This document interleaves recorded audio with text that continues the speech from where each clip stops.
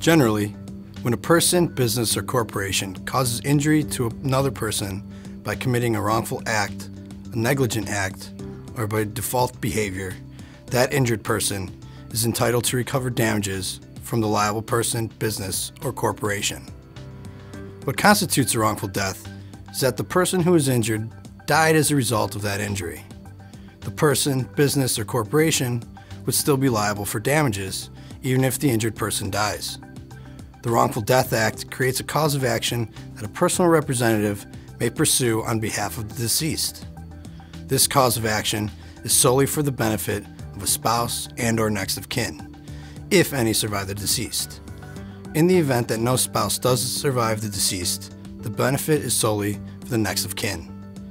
The term next of kin refers to the children, if any, of the deceased. If no children exist or survive the deceased, then the definition of next of kin follows a priority list established by law.